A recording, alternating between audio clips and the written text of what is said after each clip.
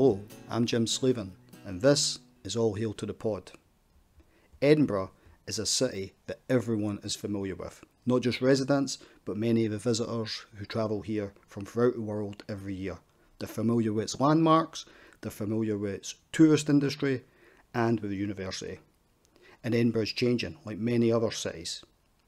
Every now and then, that change, and the social implications of that change, emerges, breaks through into public consciousness through various campaigns. Currently, the campaign to save Leith Walk is creating one of those public debates.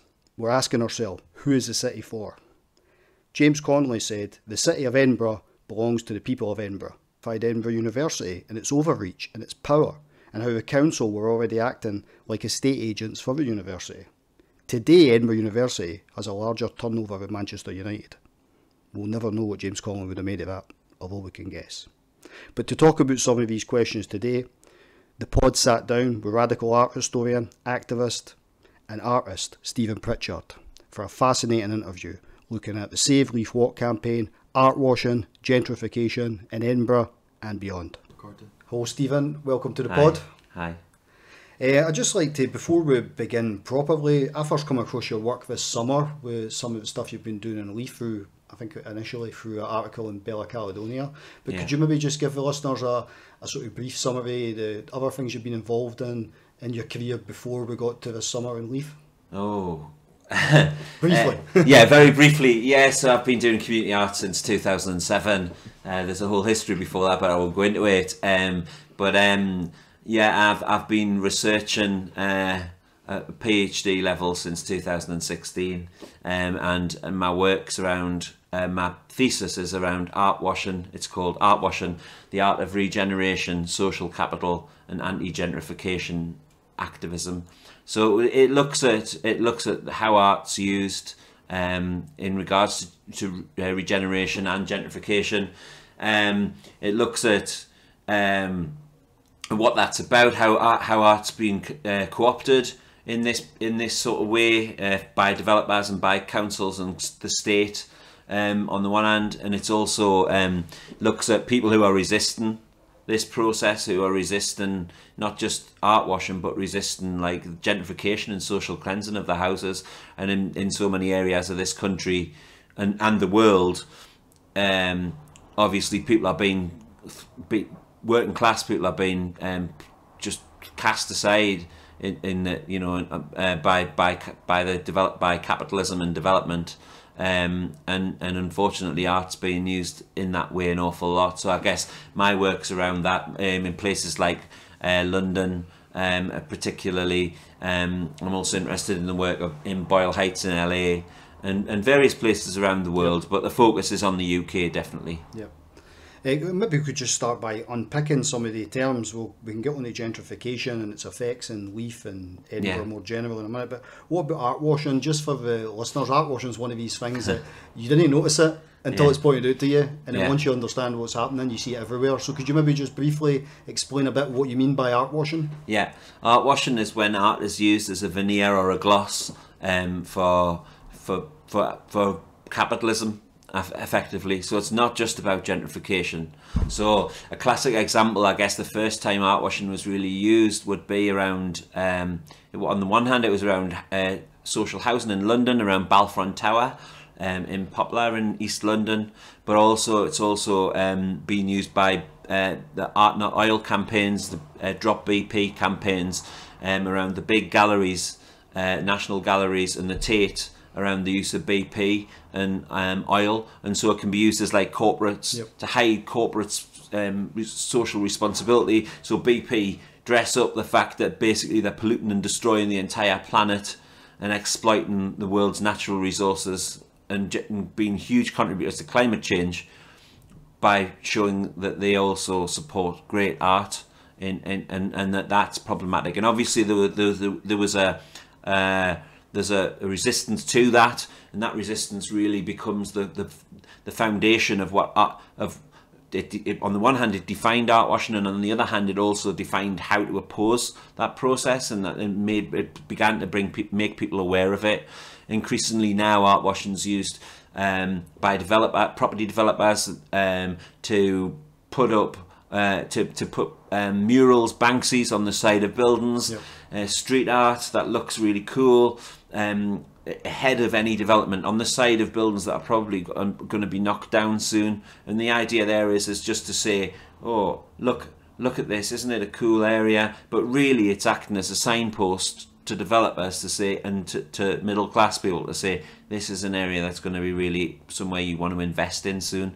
And so effectively it's hiding, it's masking these things. And in its worst form, it is when community artists like me, although I don't do that sort of thing, hopefully, come in, are used by councils and by the state to actually go into communities, into estates, into schemes, and actually say, oh, hi, we want to do an art project with you.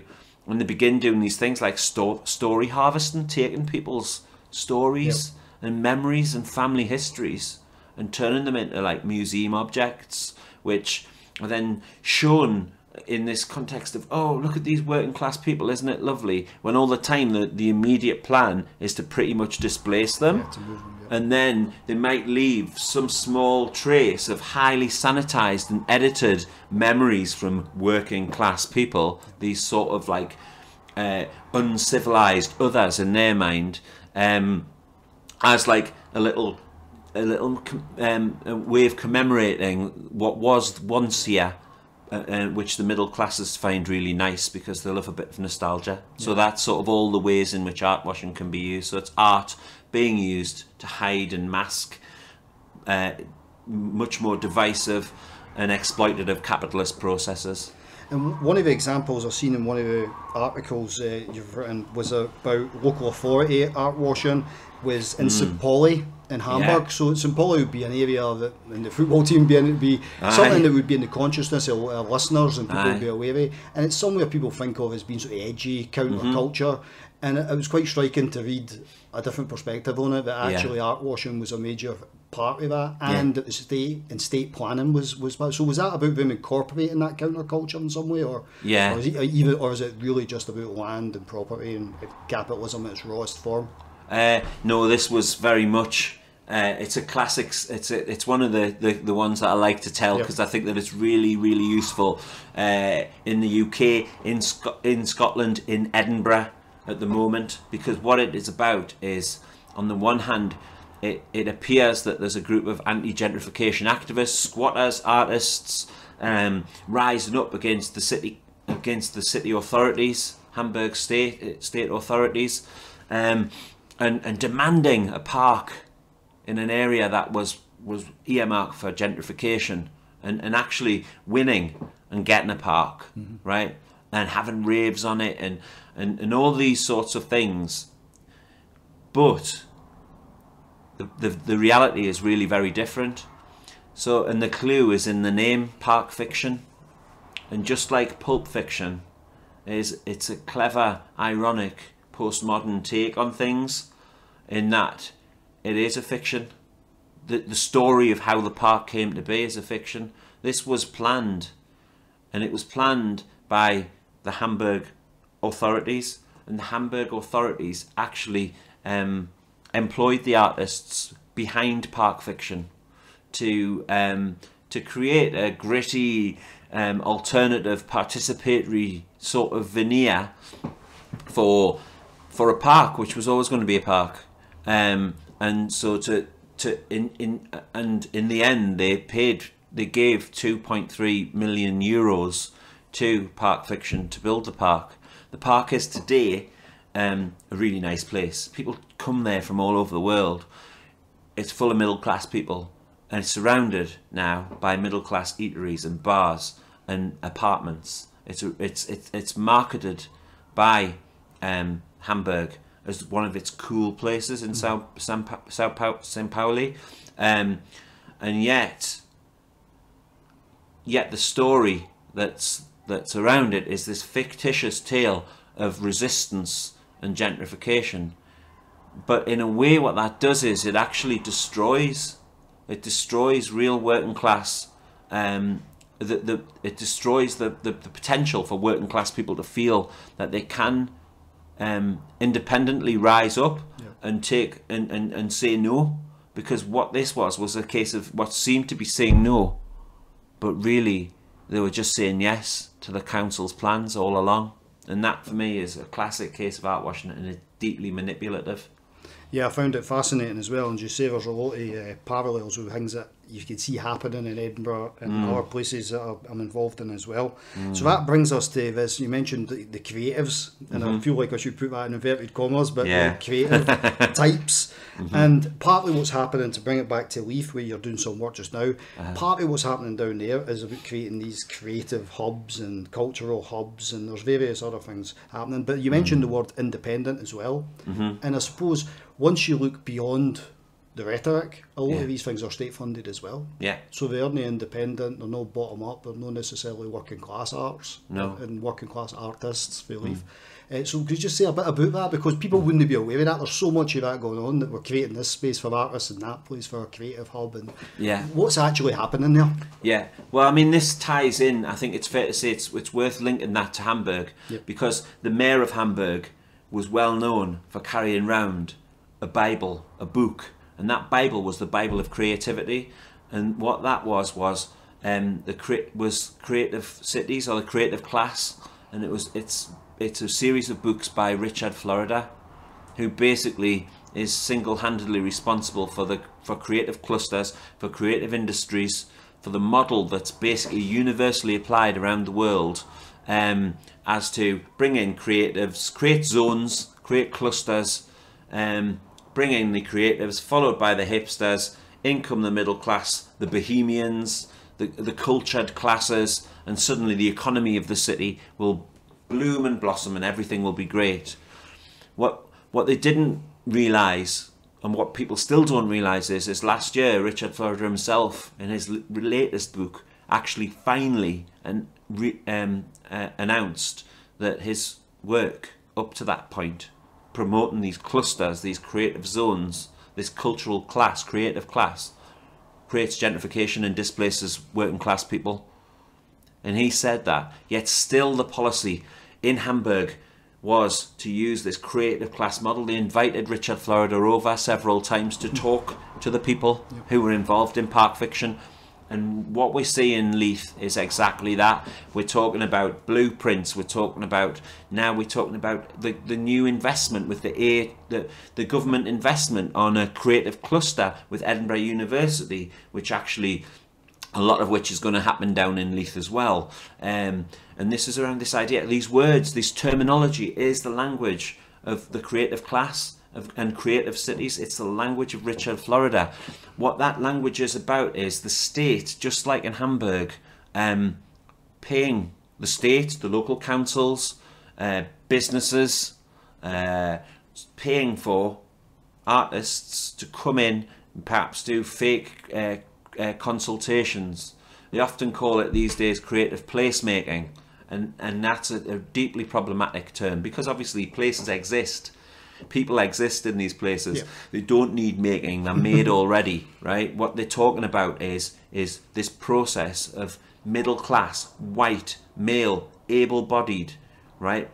Placemaking, remaking a place for the middle classes. And what that does, yet it's hidden because no one wants to say it, is it's going to take out the small businesses. It's going to take out the working class people, working class pubs, right? It's going to get rid of all of the real cultures, the cultures, not culture, the different cultures that exist to make a place like in Leith, and no one cares, and it creates a blueprint, a standard sort of idea of, oh, wouldn't it be nice if we had bagels and hipsters and things like that. And having worked in Leith, what I see is that these people, right, are middle class. They're all part of a network. They're part of Creative Edinburgh. They're part of the cultural network of Edinburgh, which is itself deeply middle class. It's dripping with middle class privilege, and they've come into an area which has been earmarked as a corridor, effectively Leith Walk, to the outlier, which is the port, And now they're working on these ideas around making it really cool. And every day, just the other day in the newspaper, Brian Ferguson's saying, oh, look at this, Leith is just named as basically one of the coolest places on earth, right? It's got hipsters, it's got grassroots community art. It's got everything.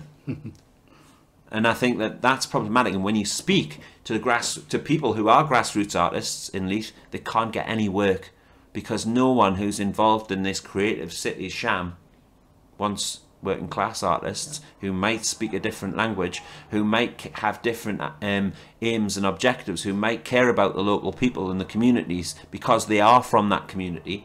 They don't want that. So instead, they're sidelined. No money for you, be quiet. And that's the sort of situation that I'm at the moment with Leith, and I think it's deeply worrying, really. And of course, gentrification itself is a process that goes on over a long period of time. And there was one of these terms that came out of the United States, and it still has a bit of currency in France, interesting enough, bobos, the bohemian bourgeois. And so is that what we're talking about here, that we're going through that phase? And I mean, in the Old Town, we're sitting here in Cowgate HQ, and the Old Town has had a different experience. It was much quicker, less art washing, but almost thoroughly complete is the process of social change and transformation here. But in Leith, we're at that process just now that other cities have been through, where the creatives, these bobos, are being used as part of the initial stage of gentrification. Yes, I think it's quite clear that that is what's happening.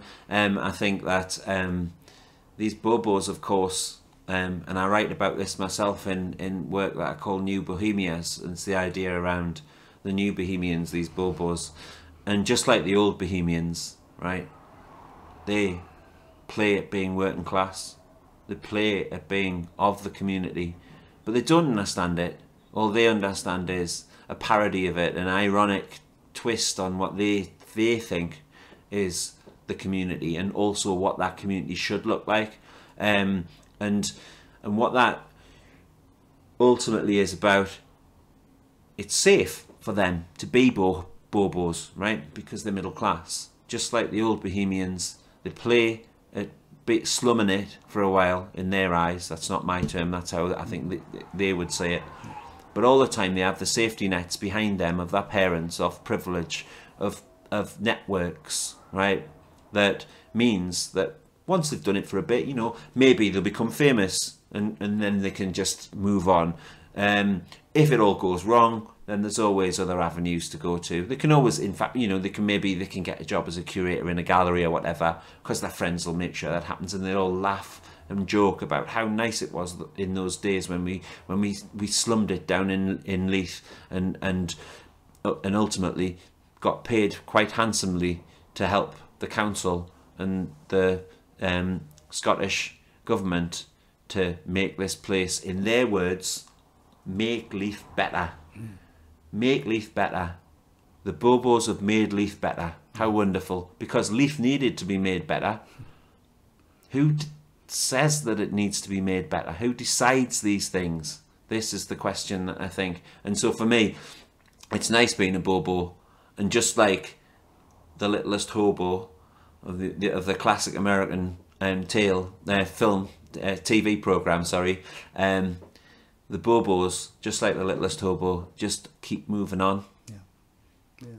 And it's interesting you're talking about make Leith better and that sense of change and transformation. And of course, what is a lot of gentrification, one of the core elements of it is they're making the place nicer, looks better, cleaner, but for different people altogether. No, for the residents that live there initially with roots and networks of solidarity and families, they'll be moved on as part of that transformation.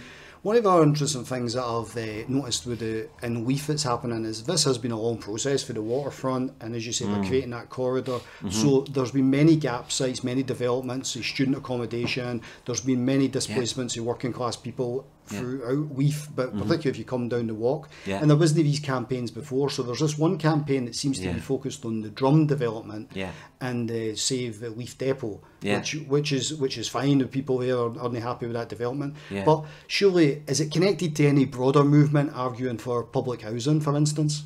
No, it's not. Quite the opposite. It literally, Save Leith Walk campaign literally isn't really about Leith Walk. It's about saving Stead's Place, one part of Leith Walk. And even then, I'm not really sure if it's really about saving Stead's Place, as in keeping it the way it was. I think it's the campaign acknowledges that the development will happen, and I think that I don't know what perhaps it's campaigning to keep the shops open, and for some slightly different form of development from happening there. Than what's already going on. So it's not connected to broader campaigns. It should be perhaps. It's certainly, from what I hear, not interested in social housing, never mind council housing. Sometimes mention affordable housing, but that's very, very different. Yeah. And I think that you need to look at I would argue you need to look at whether this is actually a campaign. I'm hearing the word that Save Leith Walk has activists, and I'm not really sure, like, in my sense of what an activist is, and politically I'm not sure what that really means.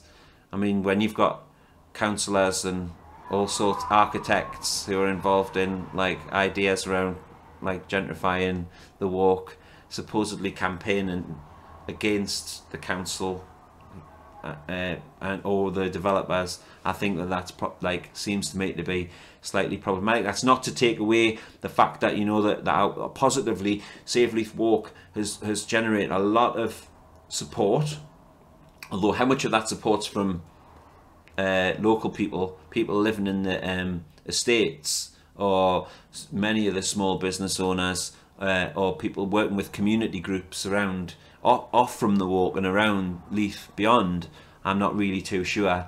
But it has galvanised. It has the potential. It has the brand, right? It had the brand, and it's in real danger of losing that, of being something that could really build make positive statements for the sort of accepting that some regeneration is needed, right? To help develop the city, so that some rich people might need to come in and buy luxury flats, but at the same time, that trade-off, there has to be a clear trade-off. It needs to invest that money from the wealthy coming in into a truly mixed community that welcomes in newcomers, but on the terms of the people who already live there, and I call that place garden. And the idea being that the people who've generations and generations of Leithers, right, have got nothing to do with the creative industries. They're not consulted by Save Leith Walk particularly. They're not involved in it, and yet what people want is that doesn't matter. The working class people, that their voices are not heard by anybody in these processes. Yet for me, these are the people who need to have investment to help make sure that they can stay living there, that they've got jobs, that their kids have got decent schools, that they've got good transport links, and that ultimately they're benefiting from the redevelopment of Edinburgh, or in this case Leith, not just being kicked out and moved to the outskirts of the city. Yeah, I think, Edinburgh certainly needs a campaign for more public housing, and I mean public housing. Yeah. And also I get the feeling when I'm in Leith, it is a sort of goodwill towards a campaign that is about saving Leith, or saving Leith Walk from gentrification. But I think people would maybe, certainly the working class people I speak to in Leith, they view that as being a struggle against what's happening. Yeah. And they aren't confused, and they aren't kidded on at all by the fact that councillors are trying to get on and play both sides. One of the best examples of that was when they put up a letter on the outside of where it's got to be demolished, and saying, the shop should be open until they're demolished type thing. And it was signed by all the councillors, SNP ones, Green ones, Labour ones, MSPs, and SNP's been in power 11.5 years. Yeah. Labour and the SNP are in coalition together. Yeah. The Greens support the SNP up until this year, certainly on budgets. Yeah. So these parties are all key to the policy frameworks that have been developed and to the political decisions. Yeah. So surely some sort of independent campaign should be focusing on that and the power relationships, rather than focusing just on one development. Yeah, definitely, and I think that's something that's what I'm trying to get across, because, you know, you're right, all the political parties are in cahoots here and have been for quite a long time.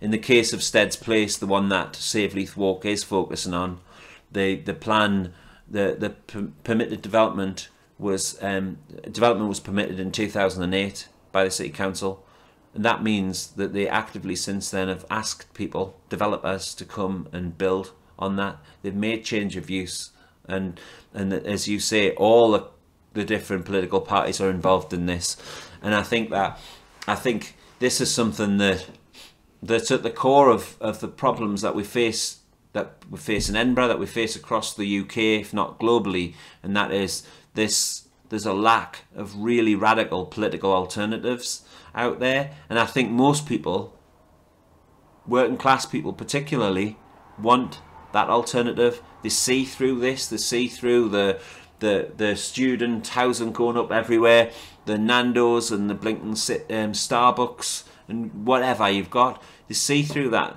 They feel that and in many places, in my research in London, people are really, and in Leith, are really worried, and Tierra as well, are worried about what's going to happen to the schemes, their estates. Nobody wants to talk about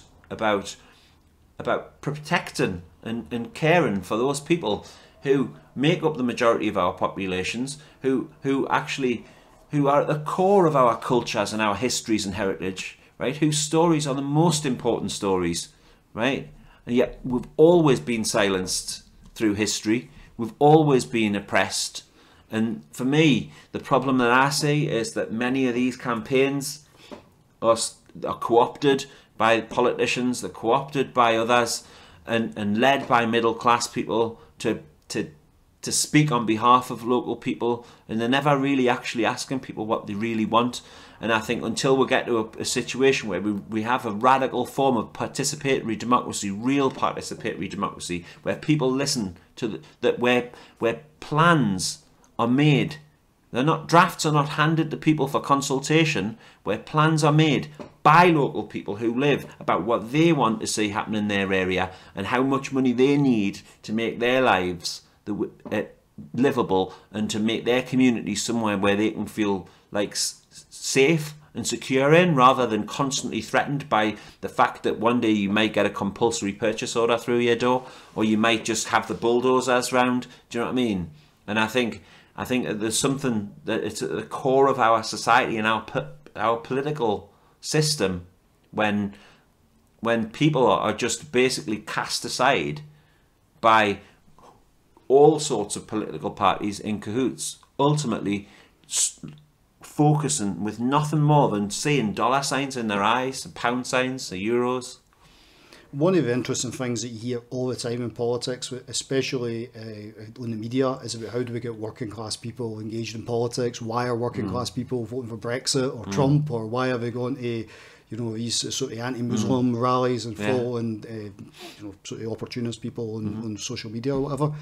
But one of the things you hear if you go and actually listen to working class people is they say that, well, the problem is the political parties are all the same. It doesn't matter who we vote in, they're going to do this anyway. And in many ways, Edinburgh is a perfect example of that, because of course we operate within the national question where everything is viewed through that prism. So that is a distinctive feature between the SNP and Labour. But if you look at Edinburgh, they are in coalition together. They are the ones implementing these policies in many respects in terms of planning and development, acting as estate agents to sell off the land around about places. So these are parties that are no contesting politics. They're colluding with each other to exclude working class people. Completely. And working class people can see that. They see that right away. They recognise it. So we definitely need to have some campaigns that are independent of these political parties and processes and that are holding them accountable for the decisions they're making. And you mentioned the fact that some of the campaigns are led by middle class people. What I find fascinating as well is there's quite rightly, and I support it, there's a campaign in the Old Town just now against Airbnb and short-term lets because of what it's doing to the area, and that's absolutely right. But the people leading the campaign are themselves gentrifiers, but there's no self-awareness of that on their part. These are gentrifiers complaining about gentrification, and this is against a global phenomenon. There's a great book, Good Neighbours, I think it was called. I'll put a link up to the social media about gentrification in Boston, with the same processes are happening. So is that how you see it in Leith as well? Is it somebody who's been doing work there? Is exactly the same as what's happening? And can we not learn some lessons for elsewhere and try and find a way to actually get working class people engaged in this? Well, yeah, I would say definitely. So what you hit the nail on the head there. I mean, it is middle class, often well-meaning, do-gooding middle class people going and up and thinking, oh, we need to do something here. They tend to be the complainers or the ones. That's not fair. Everybody complains. Working class people complain. We complain all the time in the pub, in the streets, to each other. We try and complain to councils and they just ignore us. Middle class people, artists, creatives, right? People with a bit of government funding are listened to a lot more, and also others who have vested interests, like say they own houses round here, flats, apartments, and they're not happy about Airbnb because they don't want transient people. The middle classes, they want good, quiet neighbours who can be trusted, and they don't really want to know them that well. They want to keep themselves. But what they don't want is random people coming in drunk and staying for the weekend and being noisy because it's just an Airbnb place. That's not what they want. So they'll complain about these things, and they'll be listened to, perhaps. And I think that's definitely problematic. But I think that in terms of working class campaigns, I think there's an awful lot that needs to be done. I'm a momentum activist, and I know that's problematic in Scotland and England, perhaps, to some people, but I think that we're making progress in helping, in changing things. And that's not to say that momentum isn't heavily led by middle class people as well, because it sort of is. And sometimes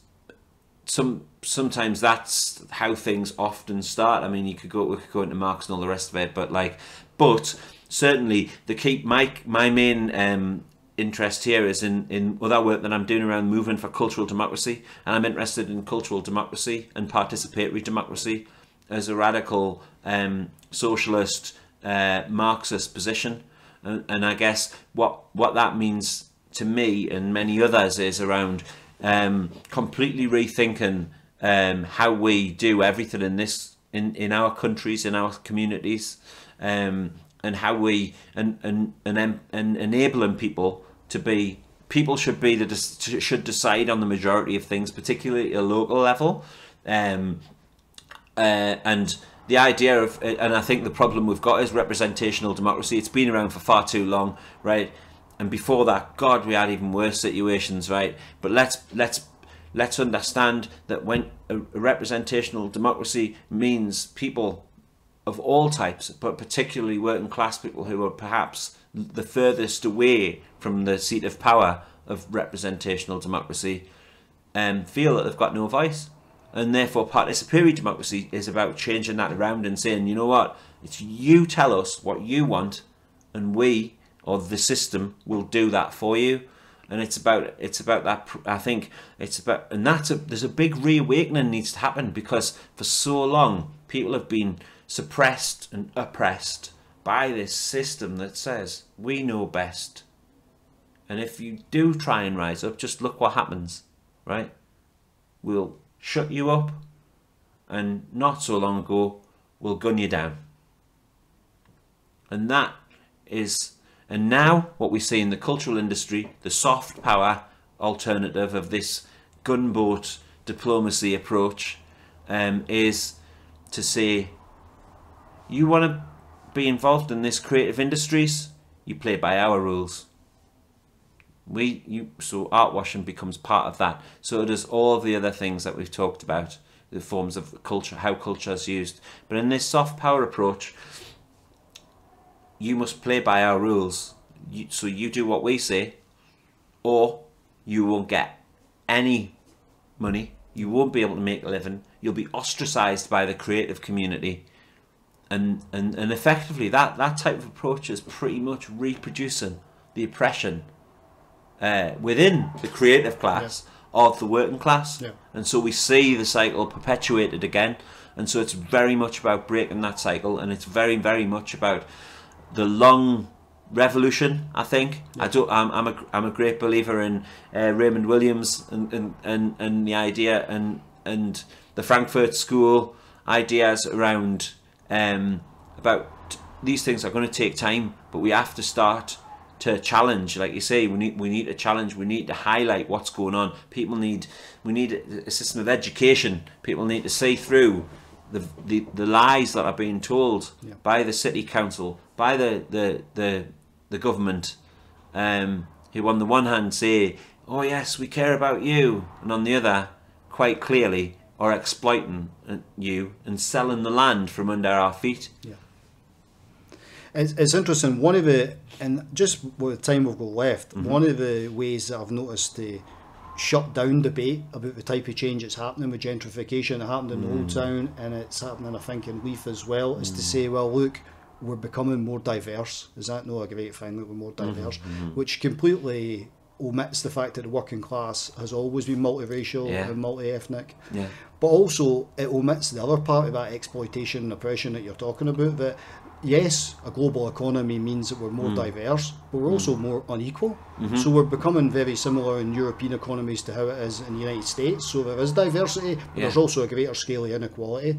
And perhaps we should be looking more at the economic inequality rather than promoting the diversity as being a great outcome in itself. But what also, just in terms of the criticism you've had for saying some of the things that you've been saying, what I've noticed is a lot of the criticism has focused on the fact that you're no from Scotland, that you're English, and it seems to me there's a limit on how much diversity they want in this debate and how much diversity. So what do you make of that, though, in terms of, I mean, maybe the substance of the criticism, what do you make of that, but also what do you make of this attack on you because you're no from Scotland? That seems very odd for these people. I think that it's I think it comes to something, if the best response that you can make to what it, to pretty much arguments that I'm making, which are fairly well accepted, right, within academia and within large parts of other places, right, that this isn't some sort of crackpot scheme I've got here, right? I'm not, in a lot of it's not my work. I'm just putting this together, right, and applying it to a situation. To suddenly to be attacked for being not from Scotland, right? Or a saviour, this self-anointed saviour, right? I'm sorry, but I'm not a saviour. I can't save. This isn't my fight. I'm here to try and help. I've been asked to come by certain people, right? And help educate, begin the process of opening up a discussion, and I think that's an important thing to do. And that's got nothing to do with coming as a colonizer or because I'm not. I support independence. I support Scotland. I support diversity. I prefer the word difference. I see there's a lot of difference within communities, within what we class as a country, right? As countries, and for me, I'm not particularly happy to be considered English, right? And that's another whole issue, right? But also, I'm from Newcastle, right? And many people in Newcastle aren't happy to be called or labelled as part of the English, right? There's a whole load of complicated stuff going on, but for people to draw that down to he's not from this country, you don't know anything about Leith, right? These sort of derogatory comments, it's just quite petty and childish, I think. And I think that, to go to your other point there about diversity, I would argue that in a global system, in what we have as a transnational or global sort of neoliberal, almost global one world order in which there is no alternative, it's ironic how diversity is used, and I would argue that we're less diverse under a neoliberal system than ever before. There is no alternative, they tell us. Their version of diversity is conformity, and it becomes this double speak, this news speak, where on the one hand, we're more diverse than ever before, we're more able to move through the class barriers than ever before. No, we're not. We might not be, I don't know whether we ever have been able to particularly move, and I think that needs to change. But I think that I think that the real to go back to my point around social capital, the idea around this, what is good social capital? This being when people have good networks and good communities, right, who care for each other and all the rest of it. And in neoliberal social capital theory says, oh, middle class people, people who volunteer, who keep libraries open, who keep the streets clean for free, right? These things, this is good social capital, who don't cause trouble. I would argue, and others in other countries suggest, that that's quite the opposite. I see the real social, diverse sense of strength and community spirit on the estates, in the schemes, right? In poorer countries, developing countries, right? Where people care for each other and stand for each other. And it can be tough living, right? In the eyes of middle class people, of course, or a bit scary, which really is, again, they're imposing their own norms upon working class lives, which are very different. And I would say that in those working class areas, and our cultures, our norms, right, are far stronger than middle class norms in reality. And it's only through the constant political oppression, right, of working class people around the world, right, that we have been kept in our place. Occasionally we rise up, but the whole system here, whether it's neoliberalism, feudalism, whatever, capitalism, is about keeping us down and keeping us quiet, and so that, and breaking solidarity.